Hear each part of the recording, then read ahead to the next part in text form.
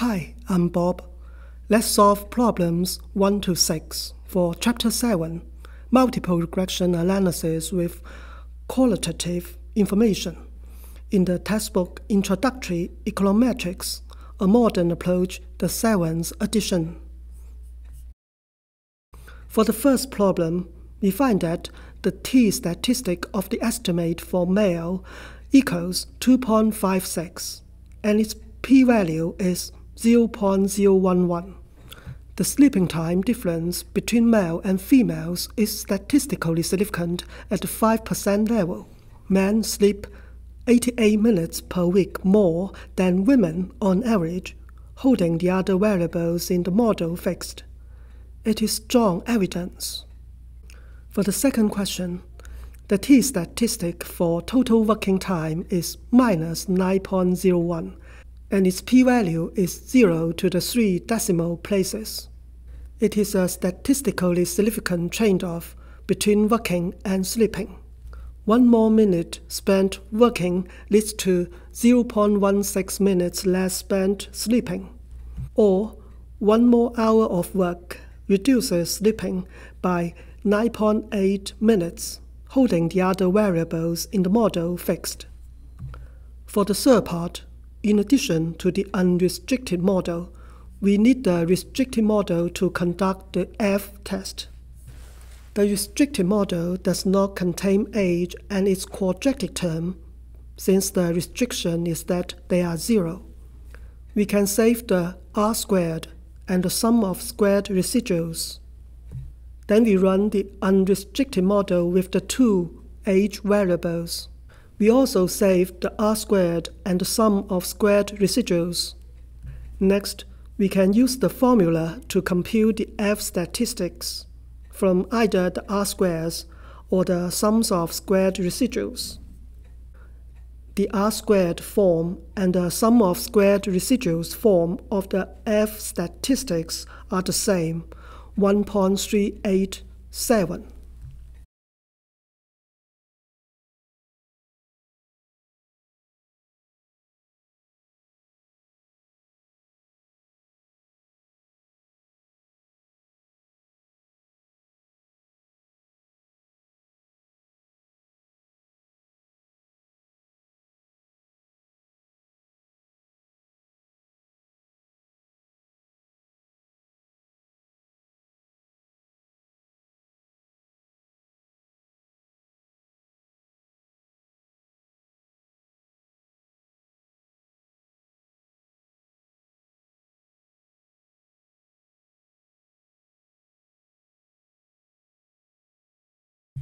The p-value is 0.25.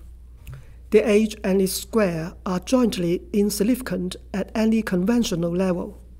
We could not reject the null hypothesis that age has no effect on sleeping, holding other factors fixed. In Stata, we could use the test command to do the F-test after running the unrestricted model, that is the long model with the age variables. It gives the same answer as using the F statistics formula. Let's do the second problem. It is about birth weight.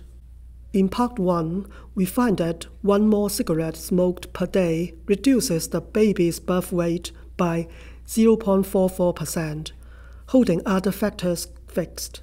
In other words, the birth weight drops by 4.4% from smoking 10 more cigarettes daily.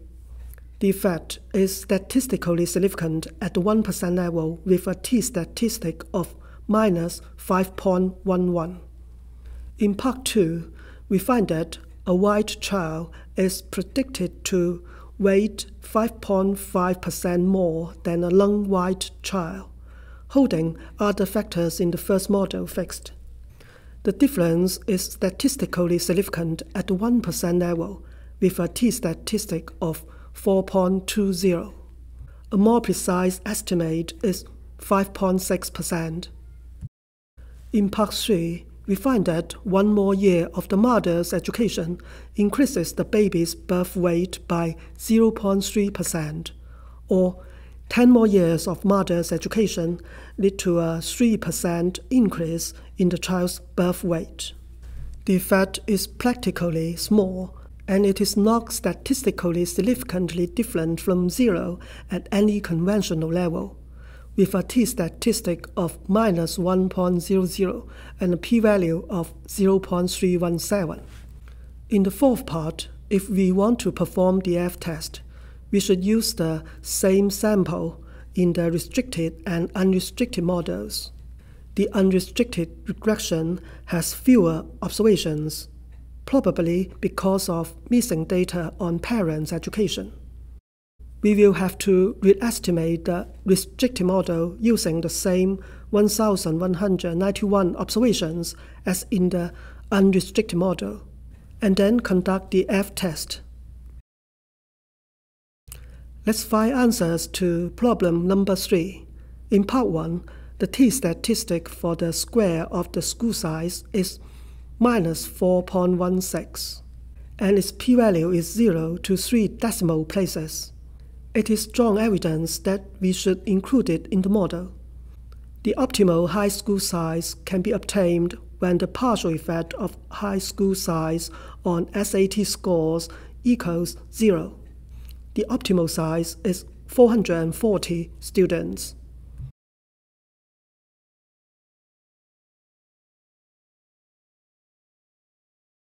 For part 2, holding school size fixed. Among non-black students, females have 45.09 fewer points in SAT than males.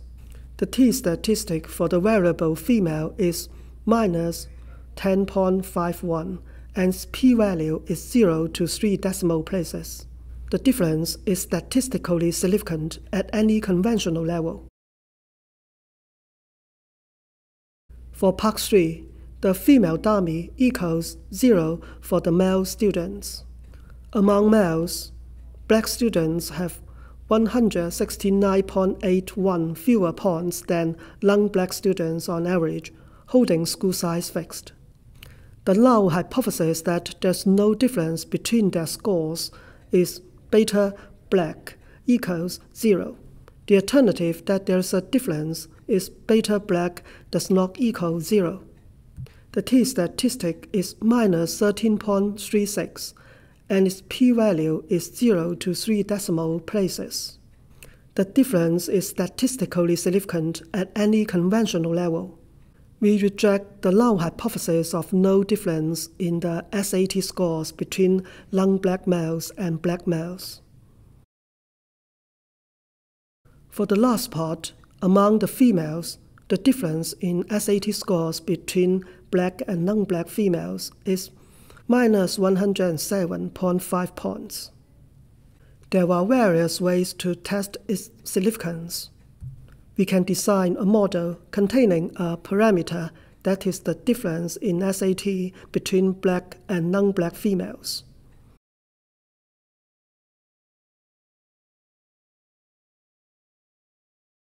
Beta 4 is what we want. We can read its standard error, t-statistic, and p-value from the Stata result window. The regression shows that the t-statistic is minus 8.29 and the p-value is 0 to 3 decimal places. The difference is statistically significant at any reasonable level. Another way is to perform an F-test after the original regression.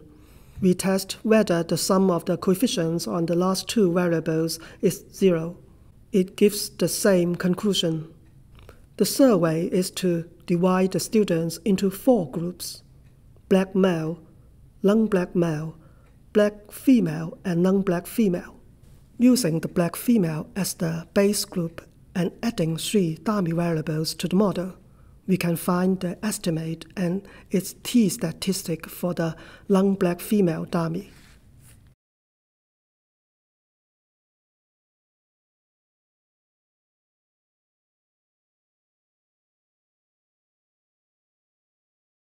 Let's go to problem number 4.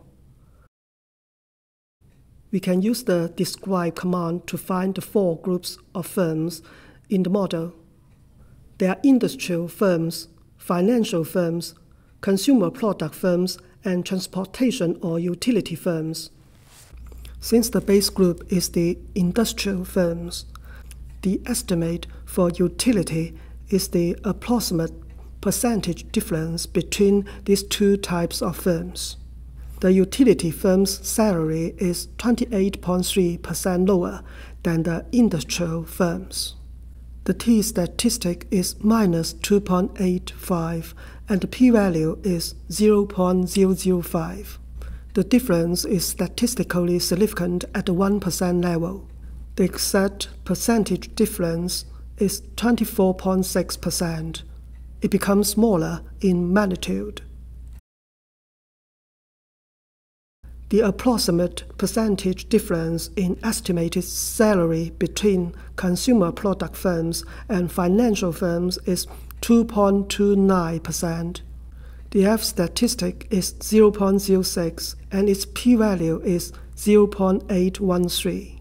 It is not statistically significant at any conventional level. We can also write a model to directly see the salary difference and its standard error, t-statistic, and p-value.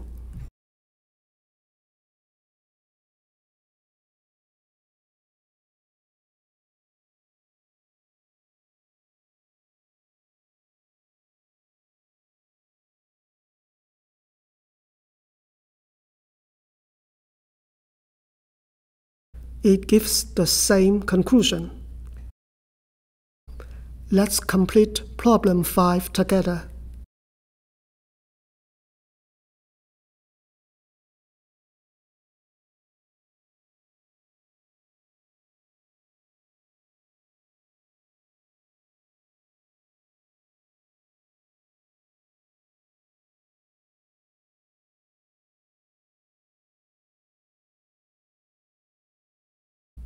If no PC is used in place of PC in the model, the intercept becomes beta 0 hat plus delta 0 hat.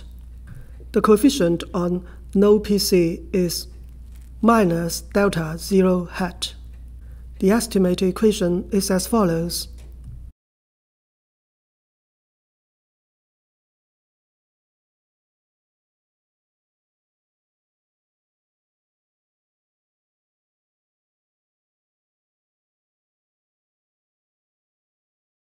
We can verify the relationship.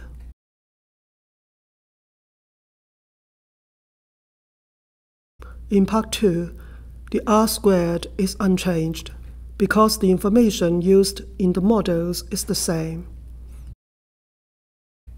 For part 3, PC and no PC should not both be included in the model, along with an overall intercept, because it will fall into the dummy variable trap. No PC is a perfect linear function of PC.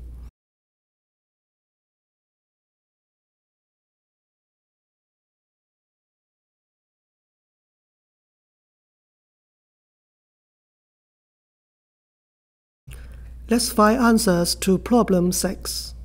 It is about the omitted variable bias. Suppose the true relationship is that the log of wages is a function of whether participating in the job training program, education, experience, and ability. In the regression, we omit the ability, so the error term contains the unobserved worker ability. From Chapter 5, we know that the probability limit of beta 1 hat is the sum of the true parameter beta 1 and the bias part.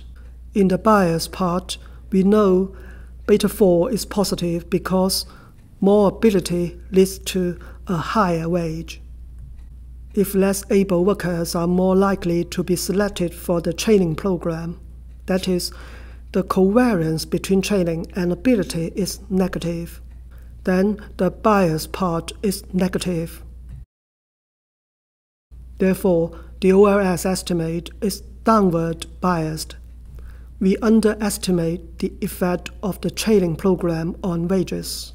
When we analyze the bias, we hold education and experience fixed. Thank you very much for solving the problems with me. See you soon. Thank you for watching this video and subscribing to my YouTube channel. See you next time.